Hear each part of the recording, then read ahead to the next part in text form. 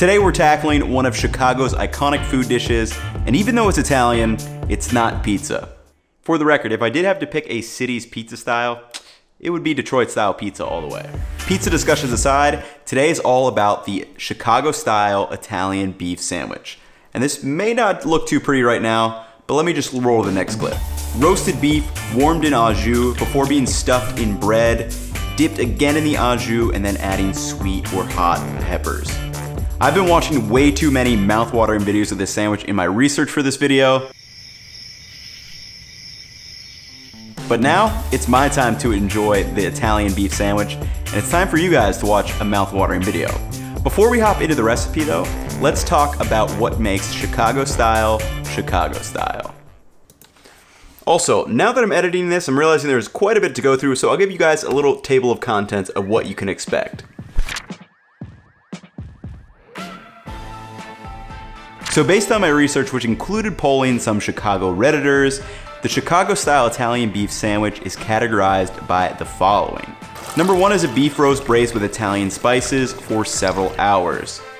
That roast beef is then thinly sliced and warmed in the au jus before being put on the serving vessel. That serving vessel is usually a sturdy, long bread roll, and it can be ordered dry, wet, or dipped. More on that later. It is then usually topped with sweet peppers or hot peppers, also known as Italian giardiniera.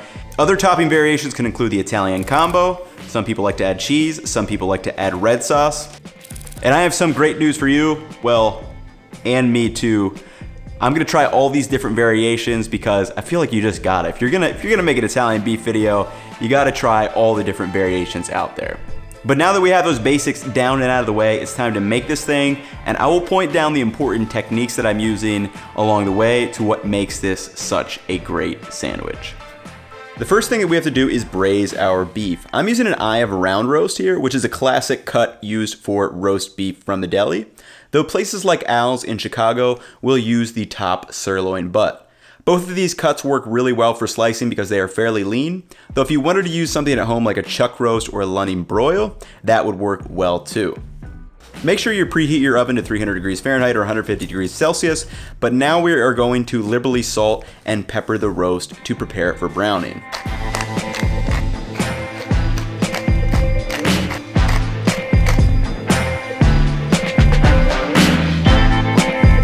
You're gonna add a thin layer of oil to a large Dutch oven over high heat. When the oil is hot, add the beef and brown it on all sides, creating those delicious flavor compounds through the Maillard reaction.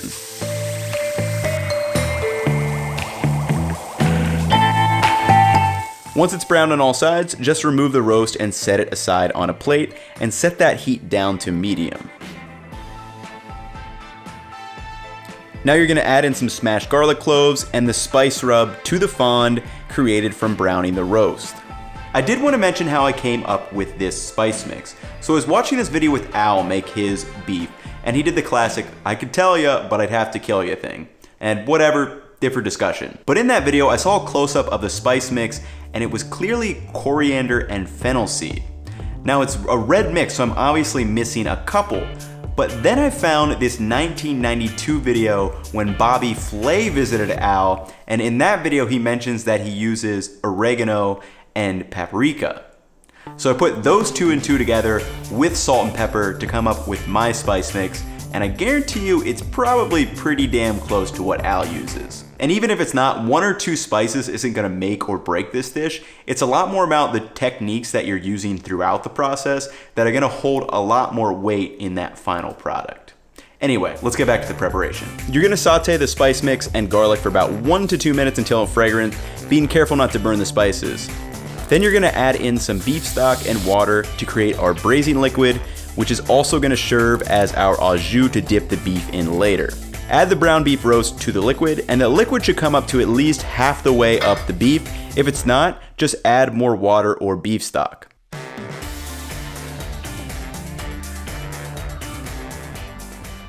Now before putting this in the oven, we are going to prepare a parchment paper lid. Also try saying that fast, I messed up like 16 times.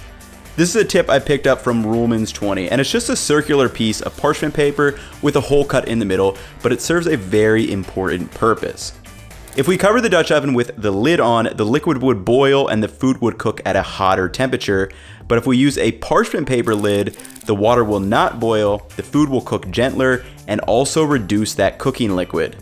The result? That au jus flavor is going to be intensified, which is very important when we go to dip this sandwich. Move the beef to the oven and let it braise for 2.5 hours.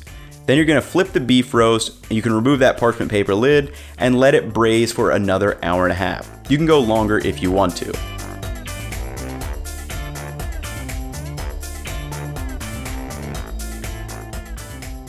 Remove the roast from the oven and wrap it in plastic film to move to the fridge to rest for at least 1 hour. And this is a very important step here. So resting is going to allow the proteins to set for better slicing, and that plastic film that we put on it isn't going to allow any water vapor to escape, so it's going to keep our beef moister. I let mine rest for about 3 to 4 hours so it would be ready for dinner, but if you wanted to make this ahead of time, you could probably let it go for up to a day in the fridge if you wanted to. And we also want to store that braising liquid as well. You can transfer it to a container like I did in these jars, or you can just keep it in the Dutch oven until you are ready to use it.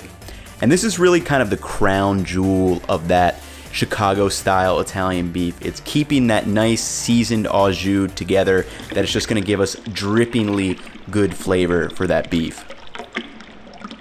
Once the beef is rested, thinly slice the roast by using an electronic slicer for best results. Luckily, I do have access to one, but if you don't, just try to slice it as thinly as you can with a knife. The thinner the better. I know it's not going to get quite as good as an electronic slicer, but you got to work with what you can sometimes. And just look at this beef coming out the slicer, better than any roast beef that you could buy at the deli.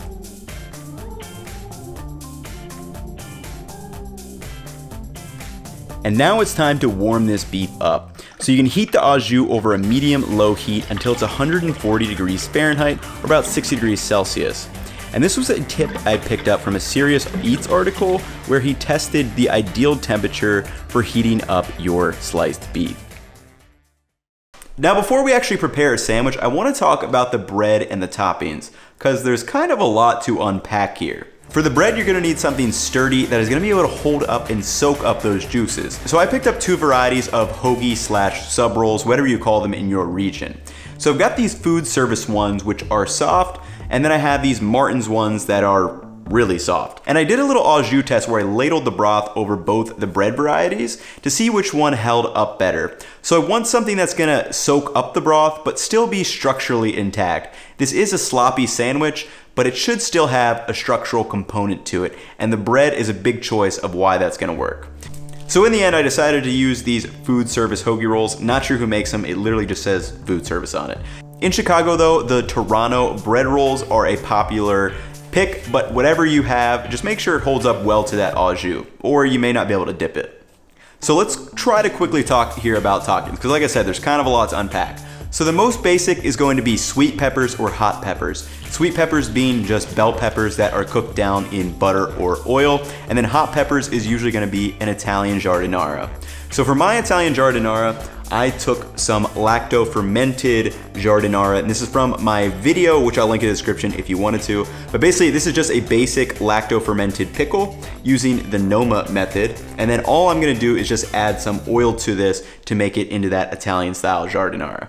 So now that we have those basic toppings out of the way, let's talk about how you order / prepare this sandwich. So your first decision is, do you want it dry, wet, or dipped? Dry means the beef is just placed from the au jus right into the sandwich. Wet means an extra ladle of au jus is added. Dipped means you pop the entire sandwich in that au jus. Then your next option is, do you want it sweet or do you want it hot? Sweet meaning the bell peppers, hot meaning that giardiniera, or you can get both. All right, I swear we're almost done with toppings. Just hold with me for like 30 more seconds. Some Redditors from Chicago were telling me that some places will put red sauce or mozzarella on them, and they kept telling me about this one specific thing called the Italian combo. So the Italian combo is literally that hoagie roll, then you stuff in an Italian sausage that has been dipped in au jus, then you put your Italian beef over top, and then you get the hot and the sweet peppers, whatever you want. All right, so my plan of attack for these taste tests is going to be comparing dry, wet, and dipped, and then I'm gonna add sweet and hot peppers. I just know that's what I like. And then after we try those, we're definitely coming back and we're trying an Italian combo because it just sounds like something you gotta do. If you're gonna make an Italian beef sandwich, you gotta go for that Italian beef combo. All right, but anyway, we made it through. Enough about toppings. Back to the recipe and onto the taste test. I'm so ready to devour this thing. I got a smile taking over my face, feeling the sunshine all over the place. If it's for real, you gon' feel it in your soul. If it's for real, you gon' feel it in your bones. Clapping my hands when I walk down the street. I got a rhythm, got a skip in my feet. If it's for real, you gon' feel it in your soul. If it's for real, you gon' feel it in your bones. All right, guys, so we're here for taste test number 1. We have the classic, the dry version. We have the wet, which is gonna be 1 ladle, and then we have the dipped sandwich. And I can kind of tell right now that they're all actually really juicy already because when you put them in this wrapping paper, they kind of steam and get really nice. But anyway, we're gonna give it a try, see which level of juiciness we like best. And then after we try these, we're coming back for that Italian combo. All right, which one? Even if you get it dry, you're getting a lot of juice. Dry, but dipped in the jus. Well, all the beef are dipped in the jus. Okay. Oh, baby.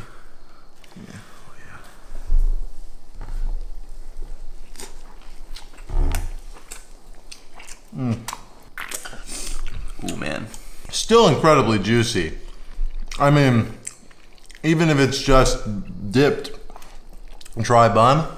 Yeah, for being called dry. Dry, so juicy. So much flavor. How do you like that giardiniera in there? Oh, so good. Not super spicy on the giardiniera. I just added like, I think 3 red hot chilies. Yeah, I'm not a big spice guy, and that's not spicy at all. But that really balances well. The acid really cuts through all that fat that you're getting from the liquid itself. Take a little palate cleanser. Oh yeah. So good though. That's everything I could ever want in an Italian wet beef roll. It's great.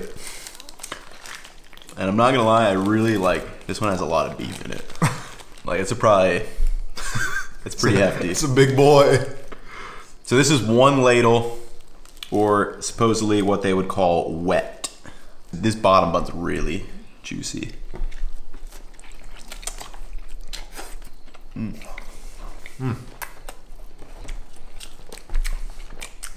The juiciness levels are pretty, I mean this one definitely has more, but they're kind of similar. Yeah. But still, great flavor all the way through. Did that towel? Oh yeah. Sweet peppers are also really nice in there too when you get like a little bite of one. It kind of balances really well. I like having them both. Like, I know a lot of people say sweet or hot, but I'm definitely grabbing both every time. I'm not gonna pick one or the other. Ready for the Big Dipper? Yeah. I'm eyeing it up.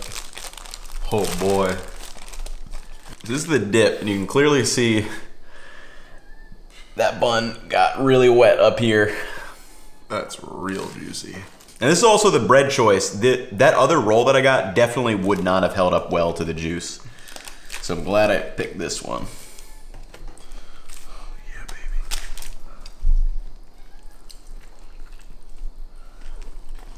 That is an incredible amount of juice.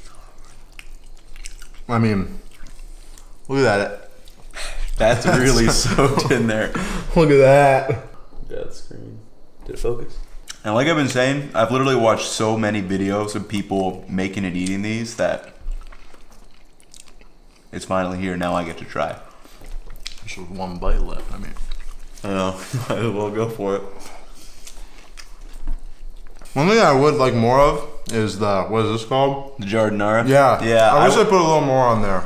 Yeah, I think I went a tiny bit too light on it. We'll hit it for the next one. Yeah. There's only one thing left to do. The ultra big boy. The Italian combo. I mean, whatever guy thought you needed an extra. Yeah, why would you need an incredible mop of Italian beef just tossed on an even meatier sausage? Like, Yeah. what? That's America. But we are gonna try it. We'll be back in 1 second. So if you can't see, we've got the Italian sausage underneath there, and loaded up with beef. I think we've each eaten a pound of Italian beef. That's not even very quickly. I'm so happy about it. Oh, wait, oh, that cross section. Just beef on beef. Wait. Sausage right here, beef, and all the other stuff as normal. Ooh, we forgot to give it a ladle though. Let's give it a ladle. Oh yeah. Italian combo. Here we go.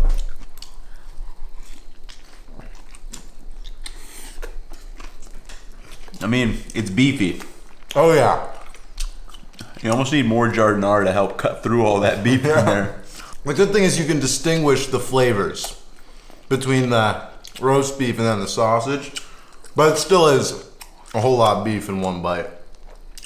I don't think there's any benefit that you get having them together. No, I would honestly, if I would rather just have a sausage, like a half of a sausage, and then a half of a roast beef. Yeah. But I definitely think the best technique is the ladle.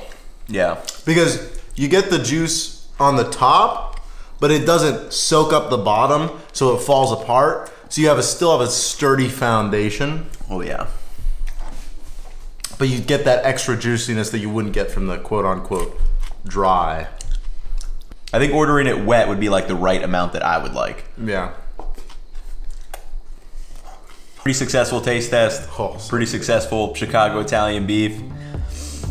It's not a quick recipe, but if you got the time, you've got the tools, I would definitely give it a shot and go make it. It's definitely worth it. That's gonna wrap it up for the video. Hopefully you enjoyed, and we will catch you in the next one. Peace. All right, let's get another one. Oh my gosh, that was so much. I am not that full. I don't know. I think I'm gonna go have some of that leftover chicken. It was very poundable. Yeah, no, I could just shove that meat in my face, no problem.